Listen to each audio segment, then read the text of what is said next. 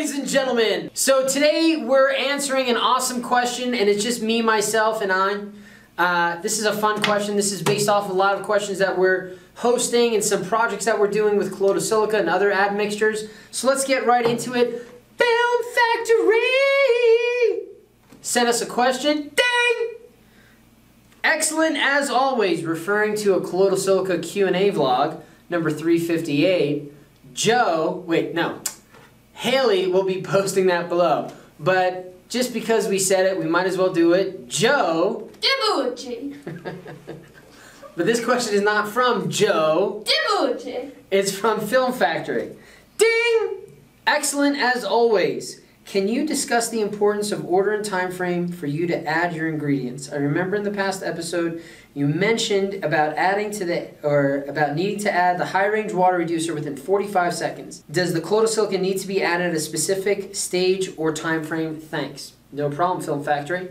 You know, within that 45 seconds, that's because we're doing that ASTMC 305-ish type Hobart mixer, where we're trying to get all of our additives or our water in there, and once we see that wetted cement, that's where we're going to put our high range in there, and that 45-second mark is when we stop the mixer and mix it up. So if it's going to take you a little bit more water, if you need a little bit more mixing time, it depends. When it comes to concrete batching, what you want to do is use the same concept, and it might not be 45 seconds. It might be a minute or 2 minutes, depending on how big of a batch you are, or using 2 cubic yards, 5 cubic yards, 10 cubic yards. So what I recommend is for the high range water reducer, it has to go in with the tail water after the 85% or head water has gone into the mix and most of the concrete has been wetted, and then either with or after the tail water. Now, the colloidal silica, it's the same thing, and I would actually put the colloidal silica after you put the high range in, either before, while, or after you're putting the tail water.